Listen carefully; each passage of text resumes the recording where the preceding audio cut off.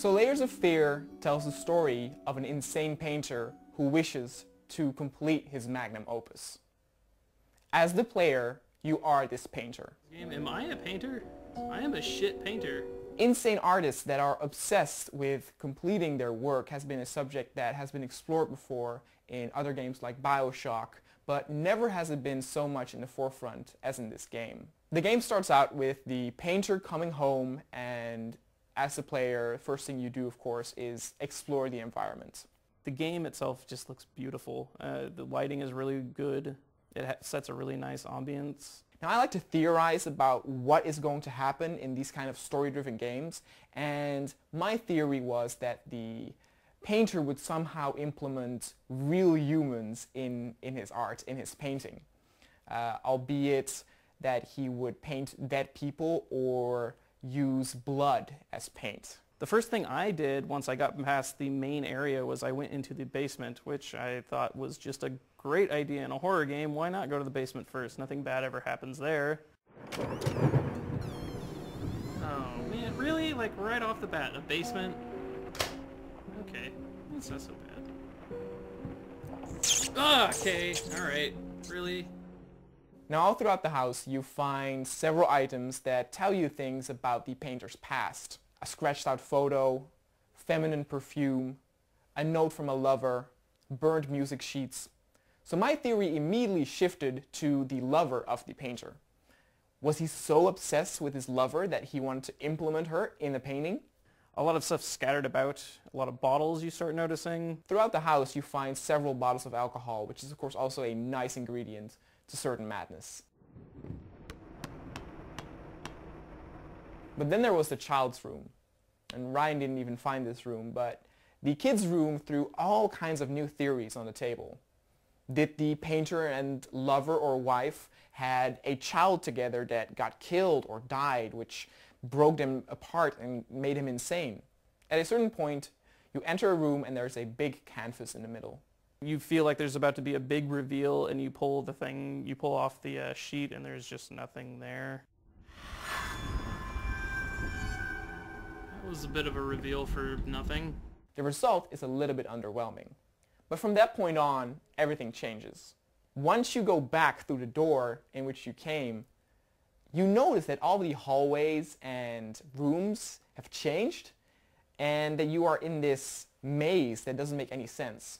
From that point on, it's pretty clear that you are inside the painter's own head. Simple and predictable jump scares get mixed with surprisingly good ones.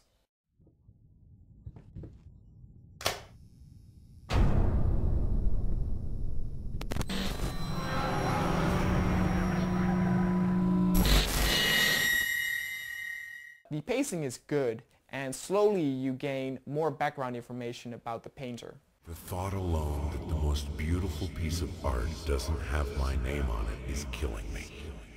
So, will you marry me? The natural reaction to a painting is you want to sit there and look at it and examine it.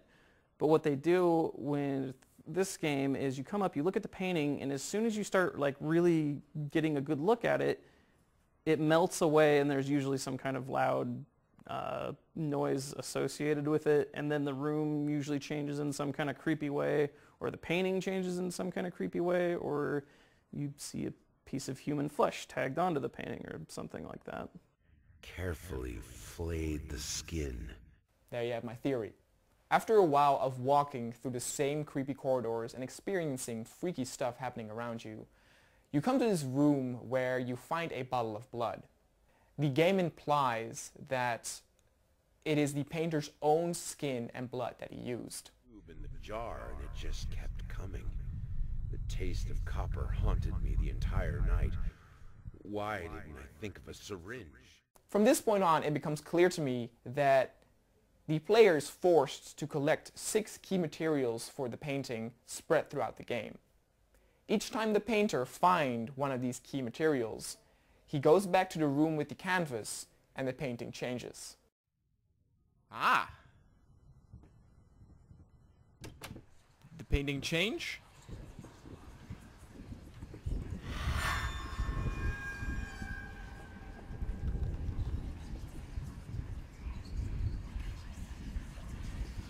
What is that? Flamingos? Is that a flamingo? I was a little bit disappointed with this because now it reminded me of so many of those collection horror games that were inspired by Slender. Up until the point of finding the blood file, all that the game had been doing was throw furniture around.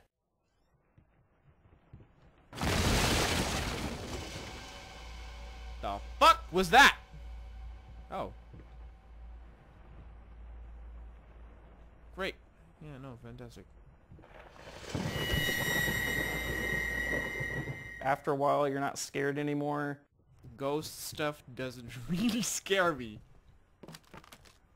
This sounds creepy though. But on your journey searching for the third item, new elements get introduced. What is that?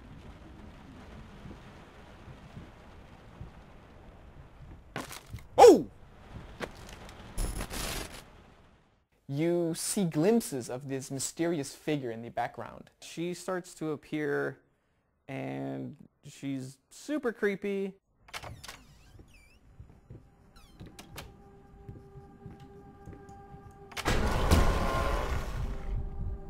And at a certain point in big black ink, there's written, "Ignore her," on the wall. So I abode by that rule of ignoring her, and whenever I would see that mysterious figure, I would stay the hell away from her. Nope. I really don't. I'm really not interested.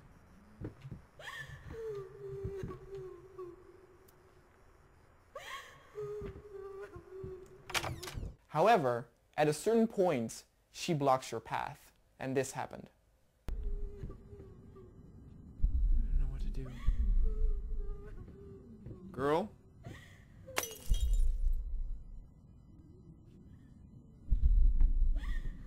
Oh shit.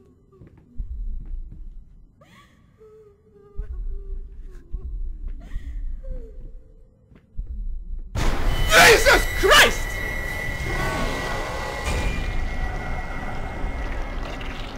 You're in a really long hallway and you kind of see her off in the distance, and I remember I saw that part and I was like, ah, son of a bitch, like, I don't really, this is the path we're going down, this is what I have to deal with. So yeah, I'm pretty sure now that I've seen this. That's where I quit playing and decided I was done. What I will praise the game for is that it has optional jump scares. There are several small rooms and side doors that you can enter that are not on the main path.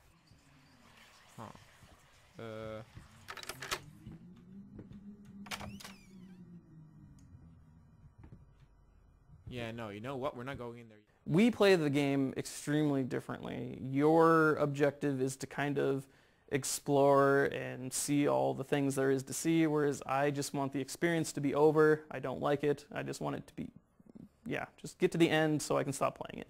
Alright, like maybe if I just like power through this, like nothing bad will happen and it'll be all fine. Because of this, Ryan and I actually experience different jump scares sometimes. After finding the third and fourth material, which are bone dust and human hair, this message appeared.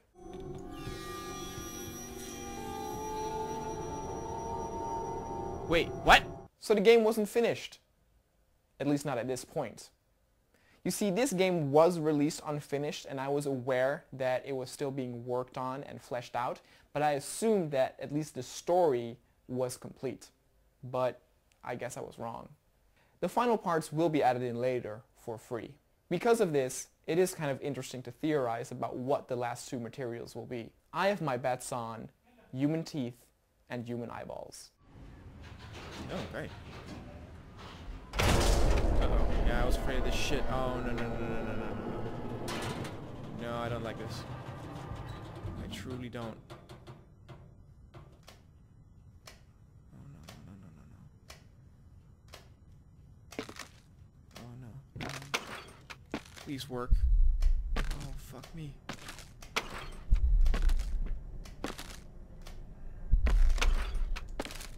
Oh, no. No, please. I'll be good. Don't. Wait, what? Oh, Jesus fucking Christ. I don't want to. I really don't. Whoa.